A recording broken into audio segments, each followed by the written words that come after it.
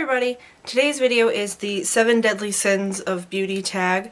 I decided to do this just because it seemed like a good idea. It seemed like it was a fun little tag to do. I'm sure you can't see my eyes due to the reflection on my glasses from my computer. I have all the questions in front of me right now, so I apologize for that. Question number 1. Greed. What is the most inexpensive beauty item and what is the most expensive beauty item? My least expensive is really hard to pick because I have so many e.l.f. products that are like $1. I also have clean color lipsticks that are $1. I have some Jordana stuff that was $1, so it's kind of hard to pick which one to show. I have a bunch of the clean colors lipsticks. I have a Jordana one right here. I have e.l.f. products just kind of strewn about, and I have a lot of them, so I'd say $1. The most expensive beauty product is either a foundation or my Naked 3 palette. They're both in like the $40 to $50 range. This is, I believe, $53 after tax or so. But I do really want the Makeup Forever Flash palette because, I mean, it's $100, but I need it. I just need it. Number 2, Wrath. What beauty products do you have a love-hate relationship with? What products are the hardest to get? Now, I have a love-hate relationship with the Carez Greek Yogurt Foundation Primer. I wore it last summer and my skin got really oily. And then this past winter I used it and my skin was still really dry. So, I don't know. I don't feel like it agrees with my skin as much. Because, I mean, when I was oily it made me even more oily, and then when I was dry it didn't really help.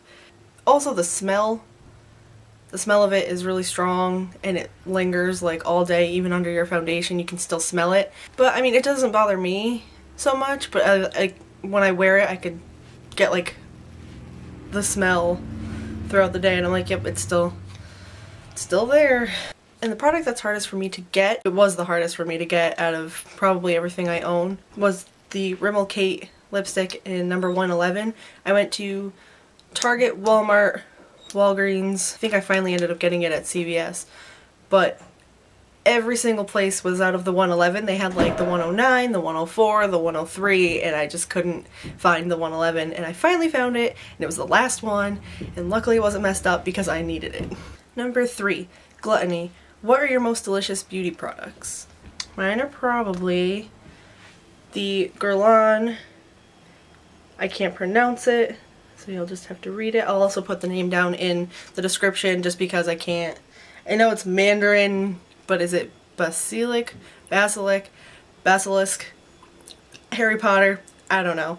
But it smells so amazing. Oh my gosh. It's like the most comforting smell ever. I love citrus smells, and it's just a really fresh, clean kind of citrus smell. It doesn't taste good though, I just breathed it in. And another one that I think smells really good is the Benefit Rockateur blush.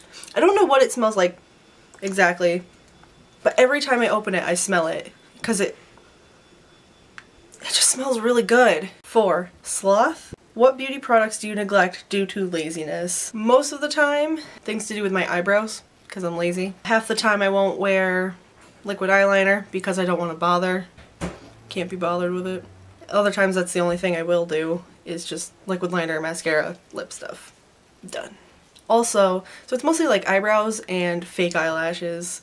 I can't wear fake eyelashes anyway because I have glasses and they'll like touch the lens. And 5, Pride. What beauty products give you the most self-confidence? All of the mascara in the world. I love it.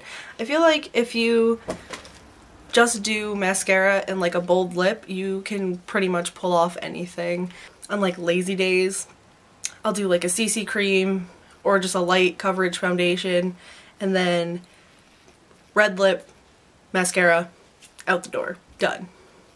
And it's pretty and it's simple and it just makes me feel good. That's another thing.